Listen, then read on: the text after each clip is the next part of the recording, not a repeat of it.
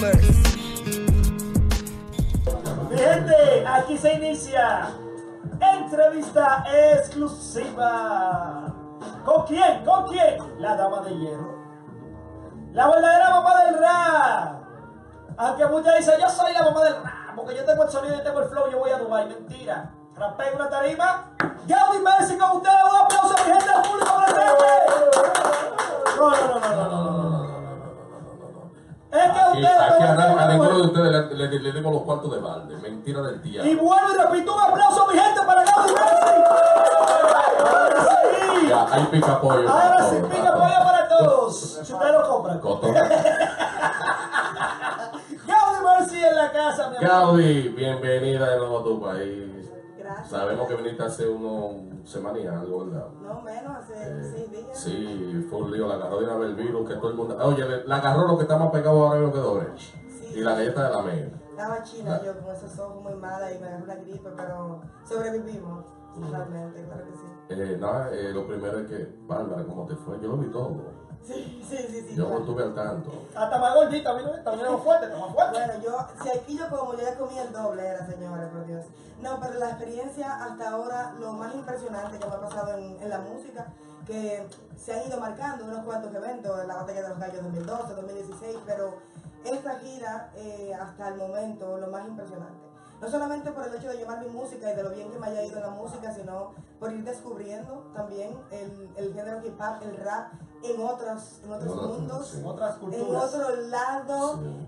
Luego de ser, no sé, 10 años escuchando el rap español y tener la oportunidad de llevarles mi rap a ellos, increíble, señora, de verdad ustedes no tienen idea de lo maravilloso que es eso. Yo quiero preguntar algo por una foto que yo vi, porque que yo quedé totalmente anonadado. ¿Y ese castillo? ¿Dónde fue eso? Eso fue Juego de Tronos, fue. Mira, Yo, pero ahora que tú dices eso, un dato curioso, yo voy a hacer un collage que se llama Juego de Trenes.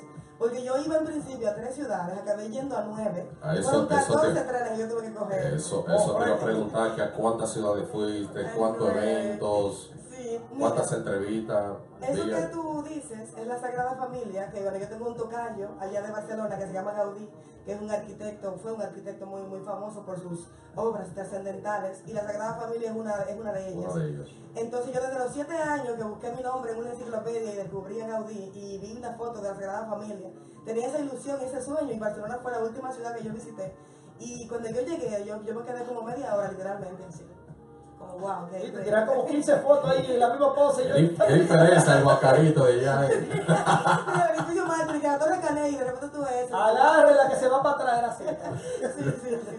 Y bueno, en relación a lo de la música, fue muy bueno porque yo creo que lo que mejor le va a un artista es darse cuenta de que lo que hace tiene una repercusión.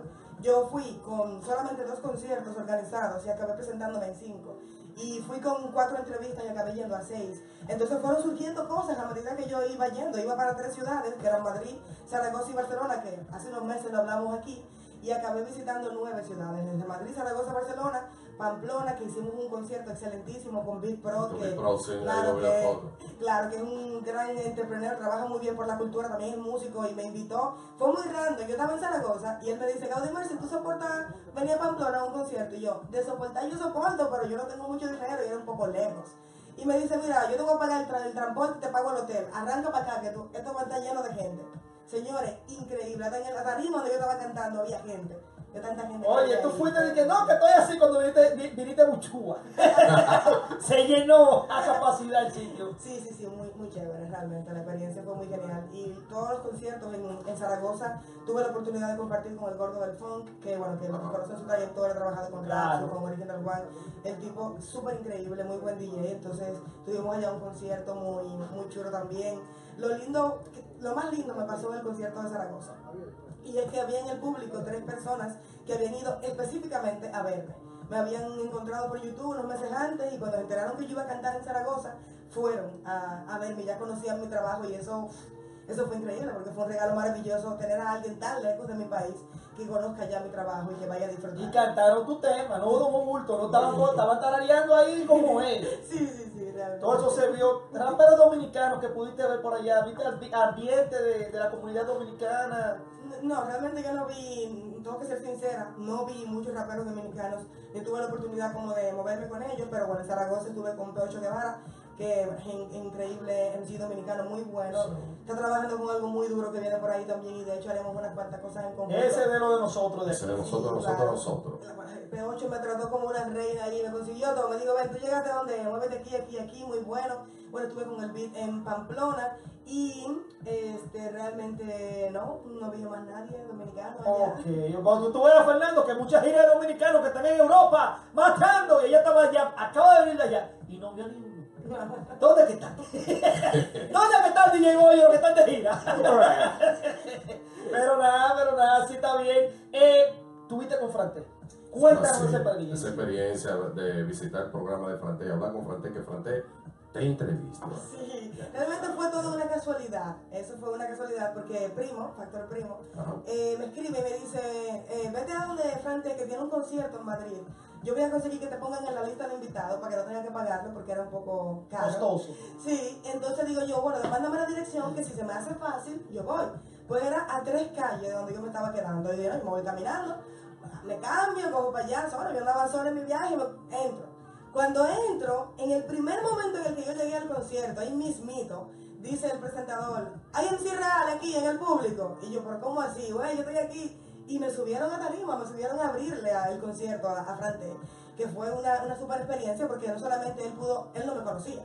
Ariana Pollo le había dicho que yo iba a pasar por ahí, que hablara conmigo, pero él me vio en tarima y luego entonces hablamos y me ha puesto una fecha para ir a su programa que para mí era realmente técnicamente imposible, porque yo debía irme a Zaragoza y volver a Madrid para volver a Zaragoza para ir a la universidad iba a salir muy caro.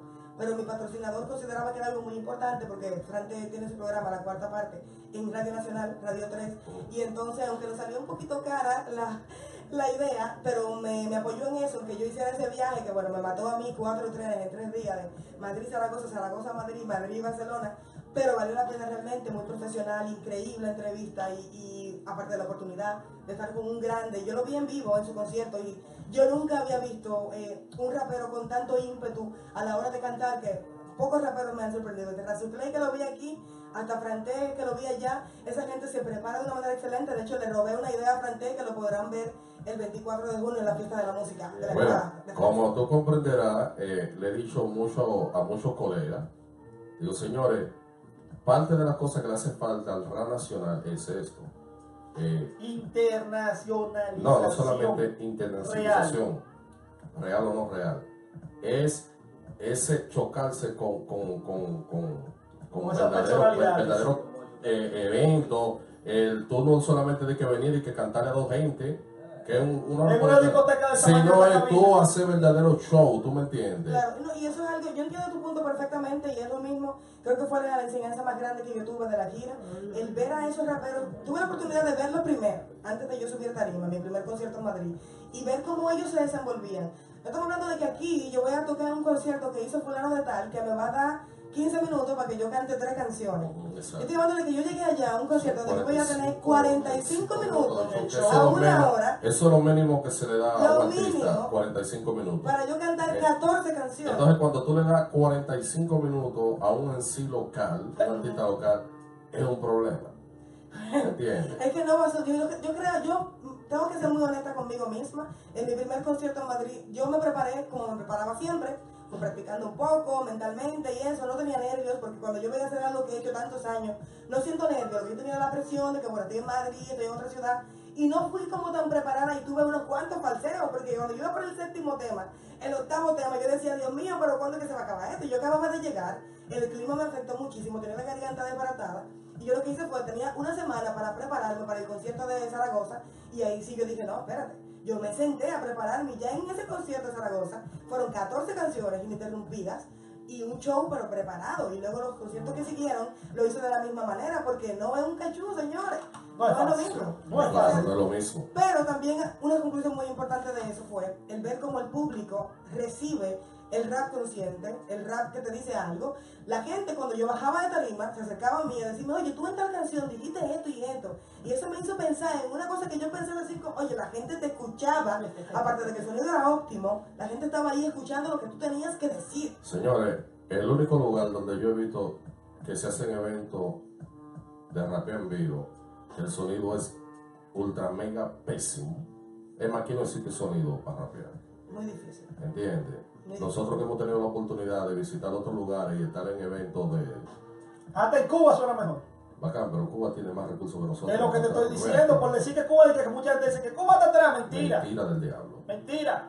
Lo que pasa es que aquí se mueven otros intereses, tú sabes. Lo que pasa es que tratan, se preocupan más por brindarle un buen espectáculo en todo el sentido de la palabra, ¿tú me entiendes? Es un problema, pero esa es nuestra tierra y así No, aquí. oye, Ahora que deben de cambiar algún día. Algún día deben de cambiar las No, es que cosas. nosotros tenemos que cambiar nosotros para que cambie. Claro, realmente yo creo No que... te cambiando, yo el rebajé. cambio no llega Cambió solo. cuando tú rebajas. Y me cambié ahorita, vine con la ropa y yo tengo otra. Ok, entonces, Pero hay algo que una enseñanza muy grande que yo tuve. En el camino, yo tengo 18 años desde que escribí mi primer verso y tengo 12 años desde que estoy cantando, rapeando, que empecé en los Minas, con los Tigres. o sea, tú rapeando. tienes 30 años. Ahí te sacan la cuenta. Yo empecé muy joven, ¿eh? Yo tengo 26 años, orgullosamente. Y, 18 más 12. No, 18 más 9. No dijo 12. Fernando tiene 26 Dijo ya. 12. Ya No tiene dijo 12. Tiene 26. Escúchame, dijo 12. Sí, tengo 18 años desde que escribí Y mi 12, tema, y 12. y 12 años desde Exacto. que empecé ya a Ok, cantar los está bien, freestyles en la está calle. bien. La dama de hierro es la que sabe está todo. Si le sigue echando, te pasamos la noche con Ah, él. no, pero acuérdate que yo No, pero trabajo la de de mi pana, pero Gaudi mi pana. Gaudi, a nivel de eso, tú tienes un compromiso muy fuerte este 24 de noviembre. 8 de noviembre. Ah, 8, yo creo que era el 24. Es el día de mi cumpleaños, acuérdate. Así que a mí esa fecha no se me puede olvidar. ¿Qué tú me vas a regalar de tu cumpleaños? No, le vamos a regalar ese evento. Romper el récord mundial de la persona improvisando durante marzo. Ahora, ¿tú quieres un regalo más grande que ese? Yo me voy a poner ahí 45 minutos ese día a escuchar todo lo que ella va a tener que improvisar 45 minutos y lo voy a poner un tema. Yo, rapeame de esto. No, 45 yo quiero minutos. decirle algo. Frank T, con quien tuve la oportunidad de hablar sobre esto, que él no está de acuerdo con esos récords, me dio una de las pautas más interesantes para yo hacer este récord mucho mejor. Y es que él decía que cuando él fue a ver a Arcano ya tenía 12 horas rapeando, era como ya no tenía estética, ya no tenía, él estaba totalmente destrozado. Y yo lo que digo, bueno, yo tengo un reto más grande. No solamente es durar las 25 horas rapeando, sino hacerlo con estética y hacerlo con sentido y que todo el tiempo se pueda ver. En otro Way Radio Show, no te lo pierdas, con Fernando el Dictador y el renegado Lex. Que no solamente por romper el récord o por hacer algo grande, sino hacerlo bien hecho. Así que yo vengo con doble compromiso para 25, óigame señores, óigame bien. 25 horas Jadu, ininterrumpidas. enfócame aquí, señores, 25 horas. Para los que no entienden, 25 horas de freestyle. Oye, un día un y día una y una hora más, hora, como dice Cabala. rapeando sin parar. Y un ratico y un chinchín más. Sí. Señores, el Ese día chinchín. 8 de noviembre. Pero que yo le digo, ese Récord chinchín, Guinness. ese chinchín de una hora más, de un ratico más, una hora. Y entonces Gaudi me está diciendo a mí que en uno de los eventos que le tocó ya a los 7 temas, ya estaba explotada. Mira, tú vas a tener ¿Tú me que- entiendes? tú tienes En el que- primer concierto, luego te dije En que el para el primer- segundo, con la preparación, No, ya. ya estaba seteada, todo está aquí en la mente. Todo Tienes la preparación. que verte Rocky 4 y Rocky 3 para la preparación. Rocky 3, después que le meten la mano a Rocky, lo que hizo Rocky para meter la mano al tipo y Rocky 4, ¿cómo le ganó No el te ruso? preocupes, que hay un equipo trabajando y yo misma mental, física y psicológicamente también programándome para lograrlo, porque hay que hacer cosas que demuestren que tenemos la capacidad. Y te iba a decir ahorita que lo más importante que yo aprendí es que en el tiempo que tengo rapeando, yo me he encontrado mucha gente que me dice, no, el rap conciencia aburre, ese rap que tú cantas aburre, toda esa filosofía a nadie le interesa. Y el hecho de yo ver en España, en todos mis conciertos, sin excepción de ninguno, en las entrevistas de radio, que eso es otro punto muy importante, que la gente de verdad estaba ahí escuchando, eso que son 14 canciones de una filosofía de otra gente que le dio por pensar en eso y te lo quiso decir en una canción. Y la gente estaba todo el tiempo así ahí, que tú lo veías, desde la tarima yo lo veía y decía que esto es un sueño, esto no puede ser verdad. Yo nunca he visto eso en Dominicana, en ningún concierto que yo Ni he lo visto. va a ver. Bueno, con decirte que aquí, por ejemplo, en el chat, aparte de nuestro hermano Edwin Jiménez, nuestro pana Superman, que está ahí, o sea, que te manda saludos, tenemos también a 2 mexicanos en el chat, a mi amiga Cristina Quiroz. Cristina, saludos y bendiciones para ti y la familia. Te mandan saludos de México. Y te dice también el Super Fisher Black Star, Gaudi Mercy para México. Eso en dado caso de que este 9 de septiembre yo me corone ganadora de la batalla de los gallos, que esperemos que sea así. También estoy dando... Ustedes van a los gallos, van para la batalla de los gallos, yo voy a mi gallina. Voy a mi gallina. Yo voy a la mía.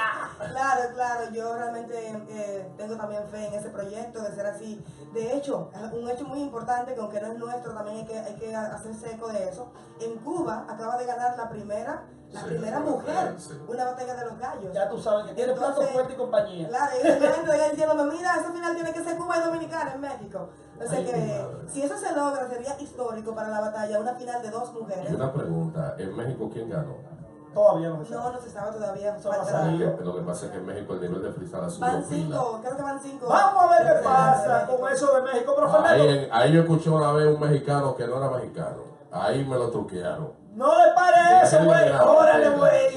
No decía órale. Que viva México, con José Corea. No decía nada, por eso. Parecía más español que mexicano. Te estoy diciendo, Fernando, devuelve ese día y que Gaudi nos va a bendecir con un freestylito demostrando sus cualidades. Y entrevista exclusiva acaba de concluir con Gaudi Mercy y su freestyle aquí en Otro Way Radio Show. Métele, mami, métele. Ya, vamos a meterle Gaudi Mercy, pero no Mercy. Ya, estamos aquí en Otro Way Radio Show. Tú sabes quién soy yo, Gaudi Mercy en la improvisación, demostrando lo que quepa pecho desde el corazón. Yo vengo desde España, esa vaina a mí no me extraña, porque yo fui a demostrar lo que hago desde mis entrañas. La gente escucha, la gente se lo disfruta, la gente entiende, la gente pone a trabajar su mente. Entonces, dominicanos, que lo que estamos niñengando, que lo que estamos esperando para ponernos a estar pensando, se lo digo, que yo hice este recorrido para demostrar que yo siempre he tenido la vaina conmigo y no me arrepiento de hacer lo que hago y nunca lo haré. Por eso es que viajé, señores, y se lo demostré. Gaudi Mercy, no Mercy, tal vez un poco crazy, pero por eso te lo digo que en el hip hop yo crecí, sí. Juran sí que no se cansa de lo mina, y por eso de pila de rima tengo una mina. Y un saludo para Fernando el dictador, un saludo también para el recado Lex, aquí estoy yo. Y para los tigres, tú sabes que le metí, ya tú sabes, inefable, que estoy haciéndolo muy bien. Y ya, yo me despido porque hay que cuidar la garganta para romper ese récord que viene, tú sabes, nadie lo aguanta, pero yo lo aguantaré, lo romperé, haré historia por mi país, tú sabes que sí, por RD. Yo voy a mi gallina en la batalla de gallos. Yo voy a mi gallina. Que se cuiden todos esos kikiriki. Y los cuacuas. Mi gente, eso fue Gaudi Mercy. Muchísimas gracias por estar aquí como siempre apoyándonos y nosotros apoyándote como siempre. Siempre nos va a tener ahí. Gracias a ustedes por la invitación. Tenemos batalla de los gallos, récord Guinness y vienen un par de cositas más que van a salir. Gaudi Mercy. ¿Cómo que tú lo dices? ¿Cómo que tú dices Gaudi Mercy? Pero no Mercy. Gaudi Mercy, pero no Mercy.